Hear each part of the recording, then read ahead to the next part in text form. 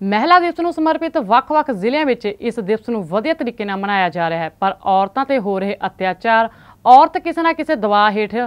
जी रही है जिस ਨੂੰ जागरूक ਕਰਨ ਲਈ महिला दिवस ਮਨਾਉਣ ਦਾ ਉਪਰਾਲਾ ਕੀਤਾ ਗਿਆ पर फिर भी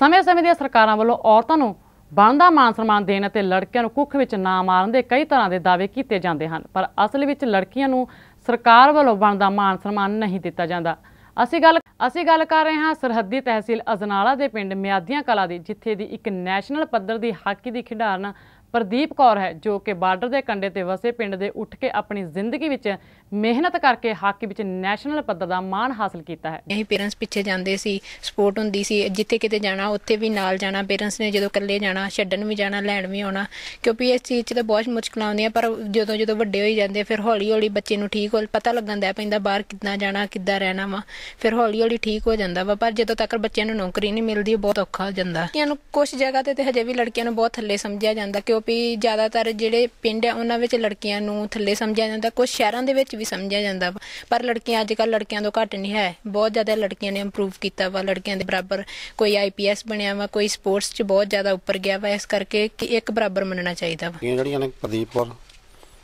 ਕਿਉਂ ਨੈਸ਼ਨਲ ਲੈਵਲ ਤੇ ਵੀ ਖੇਡੀਆਂ ਨੇ ਤੇ ਇਹਨਾਂ ਵਾਂਗੂ ਹਾਰੇ ਸਾਰਿਆਂ ਨੂੰ ਇਹ ਚਾਹੀਦਾ ਕਿ ਸਰਕਾਰ ਨੂੰ ਜਿਹੜੀ ਆ ਸਪੋਰਟ ਕਰਨੀ ਚਾਹੀਦੀ ਆ ਕਿਉਂਕਿ ਚੰਗੀ ਤੋਂ ਚੰਗੀ ਨੌਕਰੀ ਦੇ ਕੇ ਇਹਨਾਂ ਨੂੰ ਵੀ ਅੱਗੇ ਵਧਾਇਆ ਜਾਵੇ ਤੇ ਆਉਣ ਵਾਲੇ ਸਮੇਂ ਦੇ ਵਿੱਚ ਜਿਹੜੀਆਂ ਹੋਰ ਵੀ ਲੜਕੀਆਂ ਨੇ ਜਿਸ ਤਰ੍ਹਾਂ ਮਿਹਨਤ ਕਰਦੀਆਂ ਨੇ ਉਹਨਾਂ ਨੂੰ ਵੀ ਗਾਂ ਦਾ ਵਧਾਇਆ ਜਾਵੇ ਇਸੇ ਤਰ੍ਹਾਂ ਹੀ।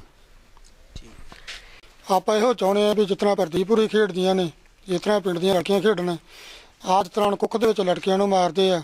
ਇਹ ਦੋਸ਼ ਜਿਹੜਾ ਇਹਨਾਂ ਨੂੰ ਸਜ਼ਾ ਮਿਲਣੀ ਚਾਹੀਦੀ ਹੈ